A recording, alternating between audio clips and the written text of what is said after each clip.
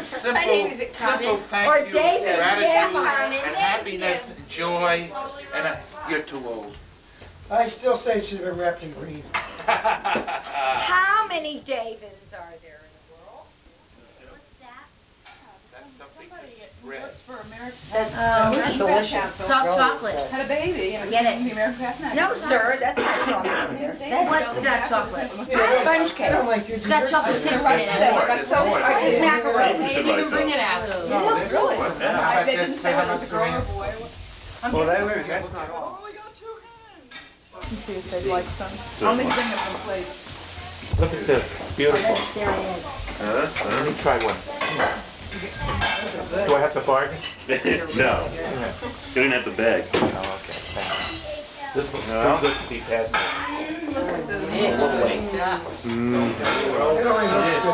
never going to see this platter again. That's the very first time.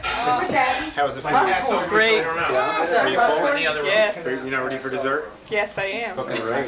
Yeah, I get it, Joe. I get it.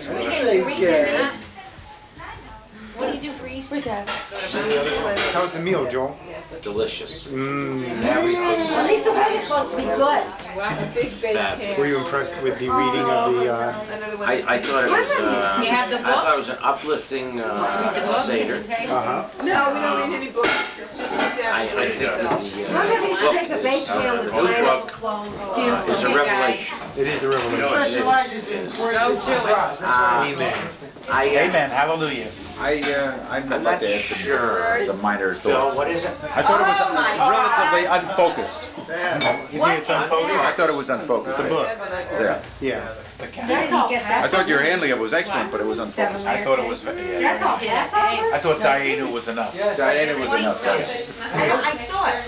How do you feel, Phil? No. I could give it up right now and go to bed. Say you're recording. Whoever taste it?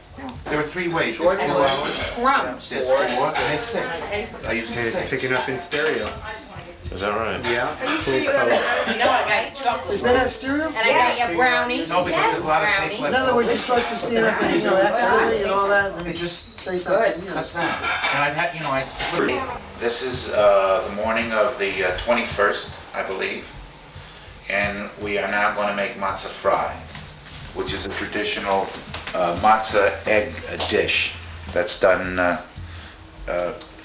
in some of the best circles in Israel and even in ancient Egypt at the time they did it. First of all, what we do is we have a bowl and into which we break, for instance, we're having 3 people this morning. So let's see how we do it, like so. Notice the professional eggy thing, okay?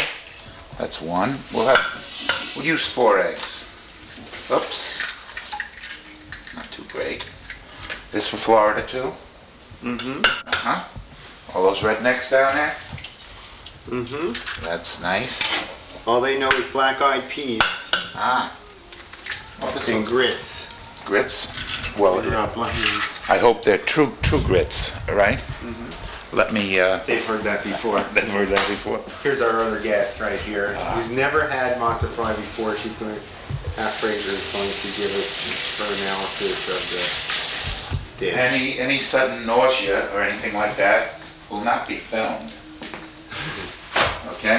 Do I look better than the other day? You look fine. No, I didn't have any neck at all the other day. Yeah. Sort of upset me. Stomach still gotta lose some weight. Okay, back to the matzah. Back to the matzah. Now, what we do is... You're blocking it though. Blocking it? Okay. What we have to do at first is get another bowl here, in which we're going to break the matzah. Usually we only use 1 bowl, but because this is professional, we're going to use 2. Take the matzah out. These are traditional matzah. They're not egg matzah, they are matzah. And we have a lot of people, and I'm sure they're going to eat a lot. So, what we'll do is we'll take... Do you like matzah, Pat? Yeah. 1, 2, 3. This stuff.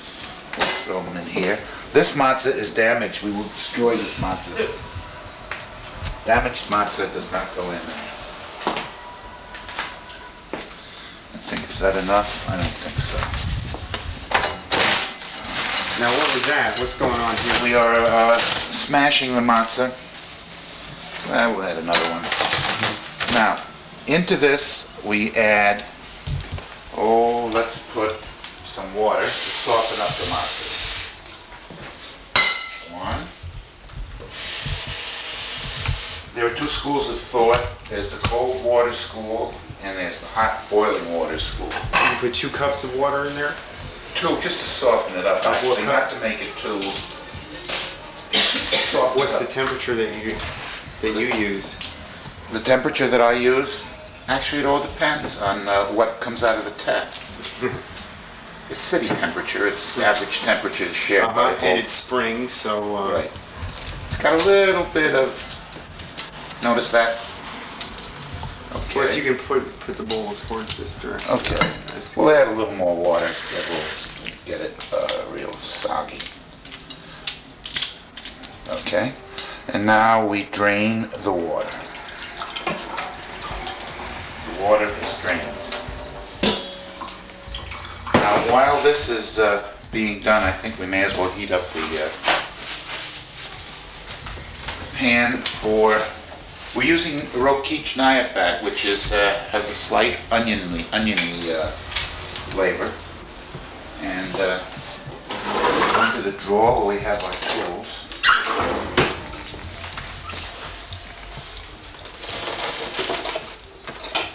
Too much sun? Well, there's contrast behind you and everything Okay, goes we dark. turn this up. And we put some of this fat. This is all vegetable shortening. It's kosher for Passover. Right. We'll heat it up. Of course, you can use butter. Stuff like that there. Let me put this away. How do I sound? Any better, Peter? So fine. I mean, I'd like a little direction if you don't mind. Well, I can't give you direction. Mix the egg up. Family egg, they're 4 eggs, right? Is there anything, did you add milk or anything? That's what I'm going to do now, only for this occasion. What I'm going to do is put a little vanilla extract in. Do you mind showing me the bottle? That's the bottle, vanilla extract.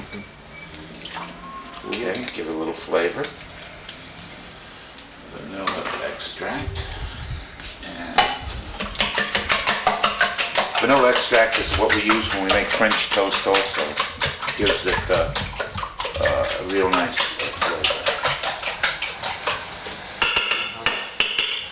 What's the history of this dish? This was done as the children of Israel left Egypt. They needed a brunch.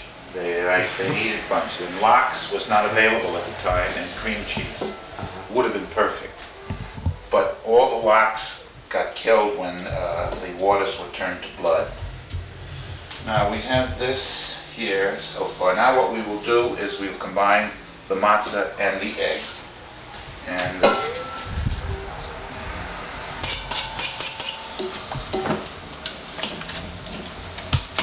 there we go.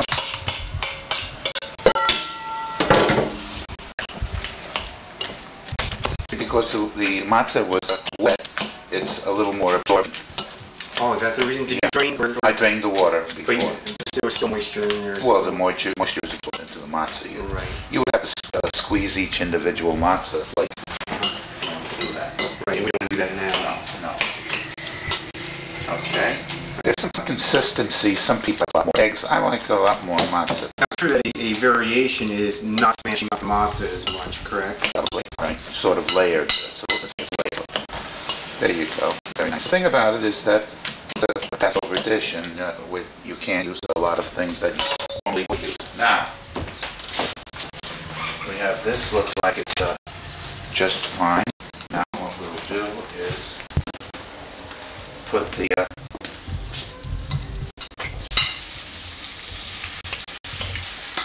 temperature hot. Hot. H-O-T. Hot. In other words, anything that would fall into it would be a little comfortable. Can you smell the...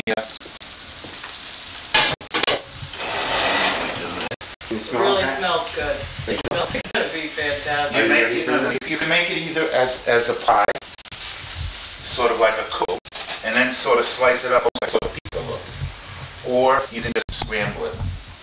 What would you like? I think a pizza type. Yes, Mike. Pizza type? Okay. So I'll put this in here like this. This is, that's the quote Peter. Peter, that's Peter. Right, Peter? Okay. I want to say hello, Michael, and Nora, Jack, and Biff. Who's going to be watching this very closely. He's going to Bob be very Liff? critical, I'm sure. I love that Bob down here. He would have really, really fine addition. Uh-huh. He could represent the Egyptians at the Seder. That's Because he always has, something to say that's sort of conflict with what I think. He's always competing with me, but he never quite makes it. But that's the way it is. It's all right. Let's see. Who else we got down there? Hold on, I'm waiting. Right? Beethoven and Chris. Right. Wonderful. So now it's me. And George, of course. Right. All those people that have been very kind to me and very considerate, go out of their way. And even though they don't want to, they hang around. Very nice. And that's about it. That is it. No, it's not done. How long did it cook? Till it's done, I'd say. Okay, and we're not going to have anything to go along with this? Well, you can't have any bread or anything like that. No, I mean that. I mean, how about some fruit? We're having a dip here, Pete. It may be burned by now. I hear it, I smell it sort of burning. The dip's good, isn't it? I haven't tasted it yet. Oh, you haven't dipped? It's very good.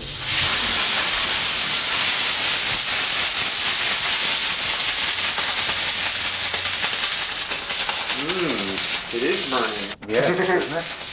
You've got me talking too much. See that? The important thing is not to burn it. It's burned dry. Burn dry. Right, some fry, some dry. Some burn.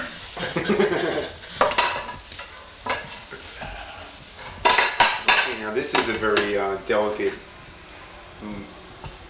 But it's not really burned. It's sort of... Notice that? Isn't that gorgeous? Just do the other side a little bit. It's just charred. No, not bad.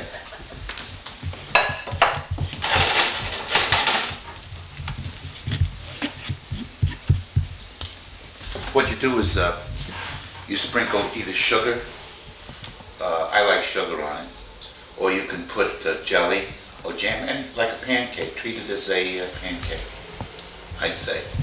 What would you say, Peter? Mm-hmm. Okay. And actually even salt. Right.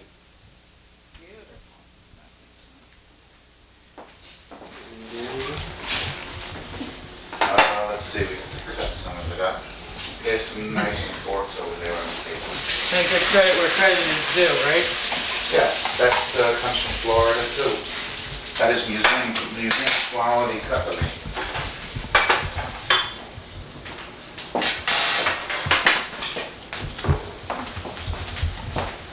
You know, you have to do that. Season to taste. Yeah. Right.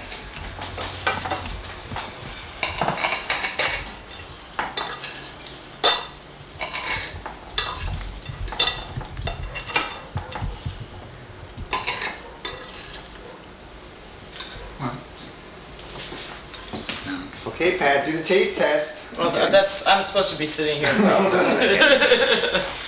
That's a good test. Okay.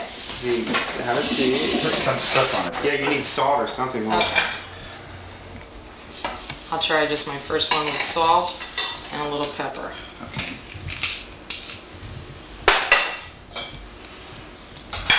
Okay, Peter, come on. Totally unusual, not expected at all. It's very good. You like it? You know what, we get some sugar and we'll try some sugar too.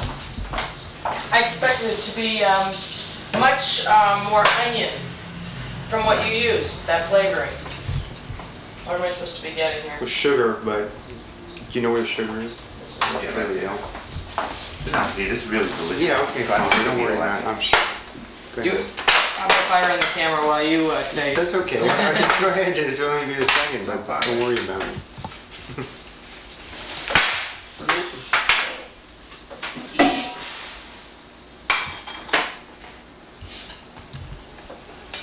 Oh, and there's applesauce. Great. Right. And Jemima syrup will be good too. You think of it like a pancake.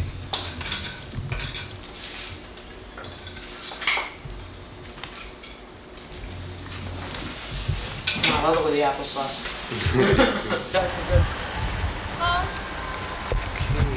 Hi, Carrie. How are you? Good. The house, here we are on Laurel Avenue.